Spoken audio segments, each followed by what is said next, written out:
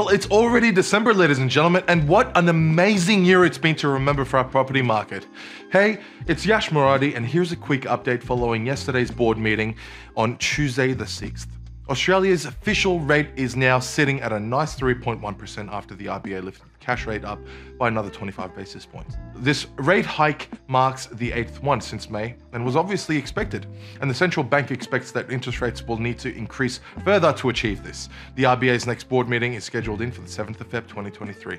Now, interestingly, based on supply, demand, and overall performance, here are some property market insights for the last 12 months that's really worth hearing for those who've taken a bit of a negative perspective on board.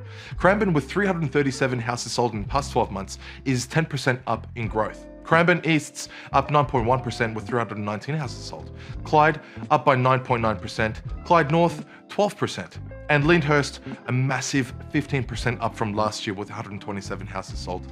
Now, these are just some examples of some of the fantastic insights which show that A, life must go on, so be proactive, not reactive. If you need to buy, then go ahead and buy. And if you need to sell, then go ahead and sell. There's no point holding off for a so-called better time because, ladies and gentlemen, there will never be a better time. Time is all we have, so use it while you have it, because we don't know what tomorrow will bring.